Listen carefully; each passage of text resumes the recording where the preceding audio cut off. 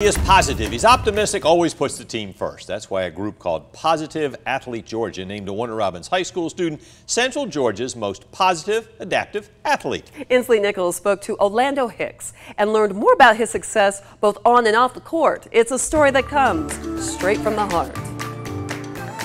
I love this thing. This thing's in my blood. Everyone calls him Hot Wheels. And this year, everyone is calling him the most positive, adaptive sports athlete in Central Georgia. And his reaction? I mean, I never won an award like that before. My first time winning it. Orlando plays football, handball, and track. But basketball is his favorite sport. Train, work out, eat right.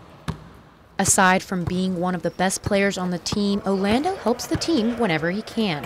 Whenever coach calls timeout, I just say, hey, if you need help with this person, let me know, because I got you.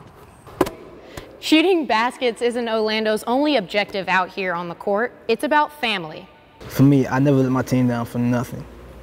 My team's my family. I love them. I'll fight for them to the end, and I make sure they're all right. Want to play me? And it's not as easy as it looks.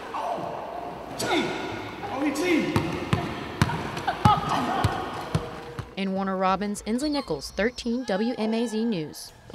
Good try, Inslee. I know, I thought it was going in. I know. Well, after graduation next year, Orlando hopes to continue to play basketball in college.